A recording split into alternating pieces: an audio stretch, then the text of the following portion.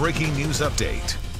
Welcome into News 4 for this breaking news on Congress's investigation of Dan Snyder, the Washington Commanders, and its toxic work environment. The House Committee on Oversight and Reform just released its report saying that the NFL and the Commanders covered up decades of sexual misconduct.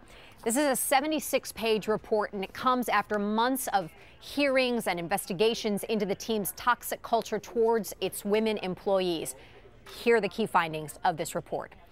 Dozens of employees at the Commanders were harmed by a toxic work culture for more than 2 decades. The team's owner, Dan Snyder, permitted and participated in this troubling conduct.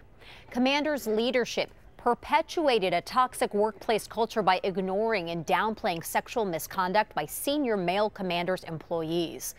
The owner of the Commanders, Dan Snyder, interfered with a league sanctions probe known as the Wilkinson investigation by launching a shadow investigation in the suspected sources of the Washington Post expose on the team.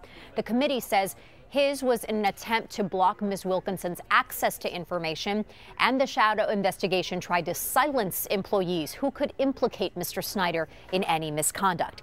In addition to failing to appear at public hearings, Mr. Snyder interfered with the committee's investigation by intimidating witnesses and blocking the production of documents.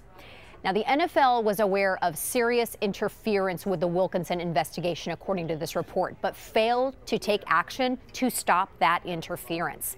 The NFL misled the public about its handling of the Wilkinson investigation and continues to minimize workplace misconduct across the league. Obviously, there's a lot to take in here. Again, this is a 76-page report that we just got our hands on a few minutes ago. We are going through this now. We're working to get reaction from the committee, from the team, and of course from the NFL. And we're going to have a full report for you coming up on our website. And of course, when we see you again this afternoon on News 4 at 4, 5, and 6 o'clock this afternoon. But once again, the House Committee on Oversight and Reform just releasing this 76-page report on the Commanders' toxic work environment, saying that the NFL and the Commanders covered up decades of sexual misconduct. I'm Erica Gonzalez.